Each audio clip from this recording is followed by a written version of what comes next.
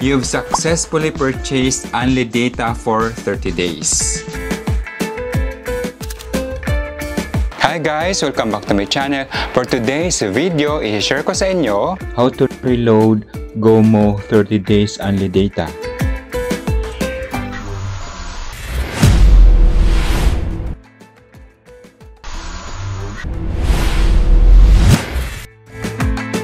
Before we continue guys, if hindi ka pa nakasubscribe sa channel ko, please consider subscribing. Pag-click na din ang bell notification para updated kayo sa next uploads ko. Okay? Here we go! May update ang 30 days UNLI data load ng Gomo guys. Yung UNLI data ng Gomo is already 799. Pero up to 10 Mbps na. Dati kasi 5 Mbps lang yan. Mag-login ka lang sa Gomo app mo.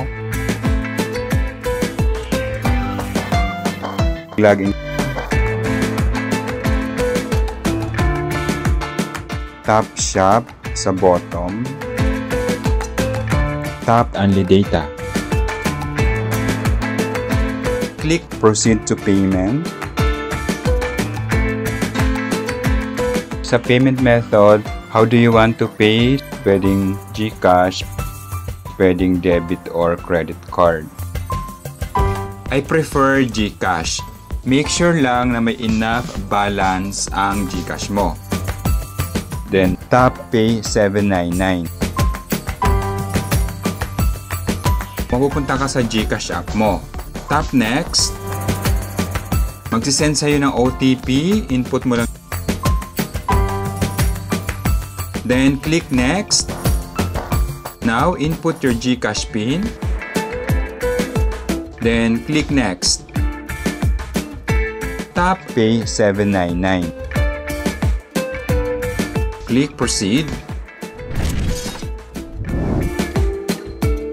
Upon successful registration, may marireceive kang email from Gomo.